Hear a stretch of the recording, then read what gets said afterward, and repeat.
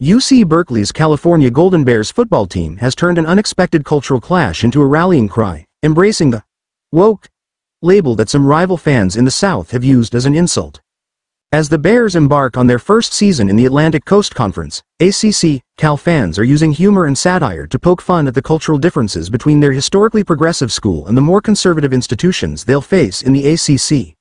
This playful rivalry has become a meme-driven movement, with fans flipping the script on the term woke and turning it into a symbol of pride. UC Berkeley, long known as a hotbed for social activism, free speech, and progressive politics, joined the ACC this year. The move has brought the Golden Bears football team into new territory, playing games in regions far removed from their Northern California base, including the Southeast, where social and political attitudes are often more conservative. This change has created fertile ground for culture wars, particularly in the realm of college football, where rivalry extends far beyond the gridiron. Shortly after Cal's upset win against Auburn, a viral meme appeared on social media that sparked the trend.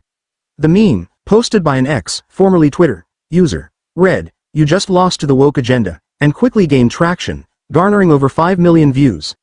The creator of the meme, Miles Goodman, a 24-year-old Cal graduate student, explained that the idea had been brewing for months, as he anticipated conservative backlash against his alma mater's liberal reputation.